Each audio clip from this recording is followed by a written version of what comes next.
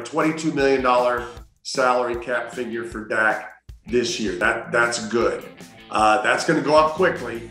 And then in 3-4 years, they're back at it again with it. So this is kind of a 1-year window.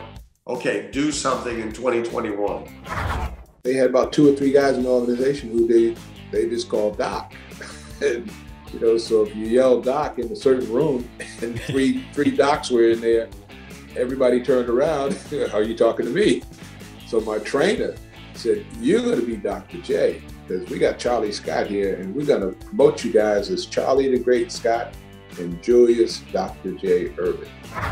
I think it starts with Russell Wilson wants out of Seattle right now. I believe that he wants to go to a bigger market. 9 years, really good football, never gotten an MVP vote. I think he's tired of playing for a defensive-minded head coach. He's going, I think I'm great, and I think I'm powerful. And he's right. Let me find out if Seattle sees it the same way.